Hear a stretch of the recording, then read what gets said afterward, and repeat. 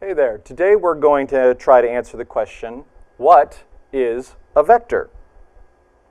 In math and science, we see a lot of numbers. But a number, by itself, is meaningless. It only becomes a value when it is associated with a unit. The unit establishes a scale whereby the value can be compared to other values. The two together comprise a scalar value. One way to visualize a scalar value is to represent it in a physical space on a number line. An effective number line will include two labeled tick marks, one that establishes the location of the starting number, usually 0, and often called the origin. The other mark establishes the magnitude, a scalar value with a number and a unit, represented by the distance between the two marks, as well as establishing in which direction the line is positive and which direction the line is negative, or smaller values. For example, the distance between two tick marks on this number line represents, not 20 years, represents 10 years. The distance between two tick marks would represent 20 years. Once you have a number line, any scalar value using the same units can then be represented with the location on the number line. For example, my son is aged 6. My age is 47. However, there's not enough particular room here. And my father's age, 40, 50, 60. My father's age would be out here at about 68. Different units may represent the same measurable quantities. For example, length might be measured in centimeters, or feet, or miles. Time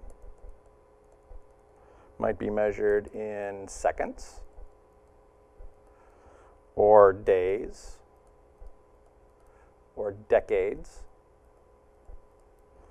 Weight might be measured in pounds, or newtons,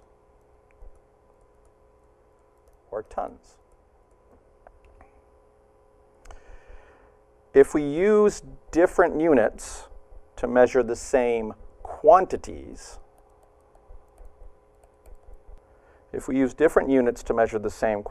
we would need different values to represent the same scalar value. For example,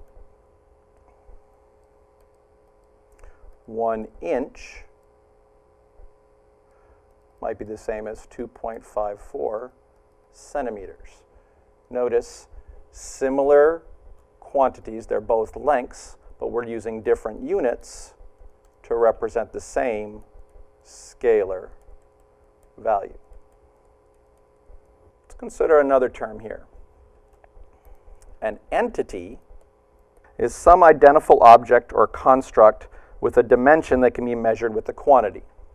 So in other words, a quantity measures a dimension of an entity. Let's consider some examples. Length is a quantity that measures across, that would be a dimension, a thumbnail. That would be the entity that would be measuring. Weight might be a quantity in Earth gravity of a truck. The truck is the entity. And finally, time from start to finish of a swim race. The details about the dimension of the start to finish and the entity is the swim race. Note that multiple quantities measuring different dimensions can be associated with the same entity. For example, if the entity is Dr. Love, he might have multiple quantities associated with different dimensions. For example, his age, his weight, his height, and his heart rate are all different quantities that can be assigned scalar values. And notice the scalar values require units to give them meaning. BPM in this case is beats per minute, which is the count of the number of beats the heart would do in a period of a minute.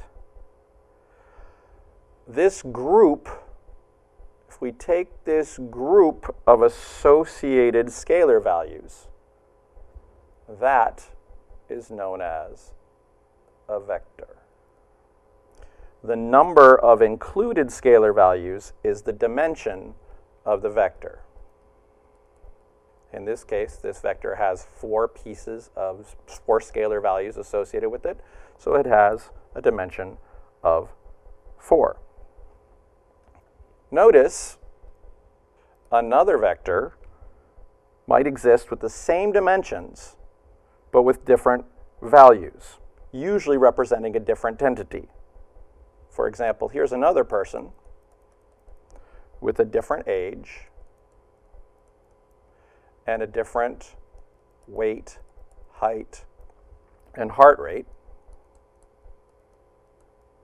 This ordered list of quantities defines the basis of the vector. In other words, this set of quantities, the age, the weight, the height, the heart rate, are the basis of our vector. And notice the order that they are in is important. In algebra class, you learned about ordered pairs, where it's important to list the first number followed by the second number. Similarly, if you're defining the basis for your vector, what you're actually, the scalar values you're actually using, or the quantities you're actually using are important, and the order that they're represented in is also important. So this is the basis, while the associated numbers are the components. In this case, the components here are 6, 48, 49, and 78, whereas the components of the vector for the other entity, for Dr. Love, are 47, 203, 69, and 64. Note that the same vector can be expressed using different combination of basis and components. For example, in our original case up here, we had the information 47, 203, 69, and 64, which made sense in the basis where we had the age in years, the weight in pounds, the height in inches, and the beats per minute, which is the heart rate. However, if we took that information, we could have the same information reorganized. Consider this vector. In this case, the weight in pounds is listed first. The height is listed second, but it's now listed in centimeters. The heart rate is now listed in beats per hour, which is a strange number, but we'll use it in this case. And the age is listed in months.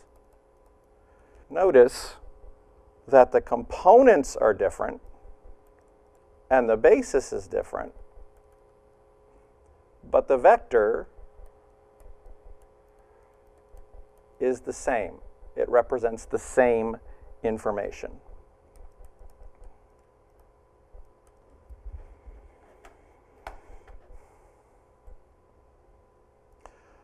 A number line, properly labeled, is a visual representation of one dimension of the basis. Here, for example, is a representation of 47 years. Each component can be mapped with a location on the line. Here I'm establishing a basis of weight in pounds with a location representing a particular scalar value.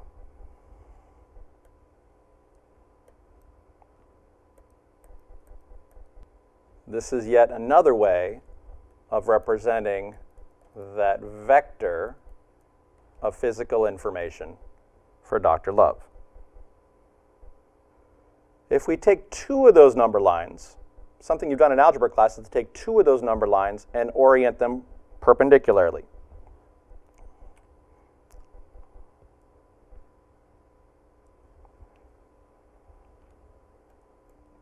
This creates a two-dimensional graphic basis with two components identifying a place in space. And notice this is a place in two-dimensional space. So, for example, this point in space here with the components 47 and 69 would represent someone who was 47 years old with a height of 69 inches.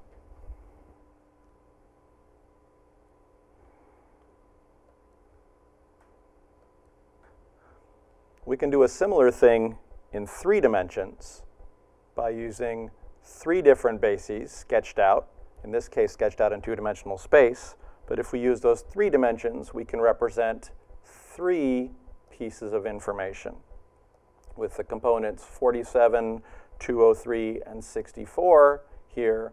We're representing somebody who is, again, 47 years of age, 203 pounds in weight, and has a heart rate of 64 beats per minute, as long as we're drawing this in the 3-dimensional basis defined by these number lines.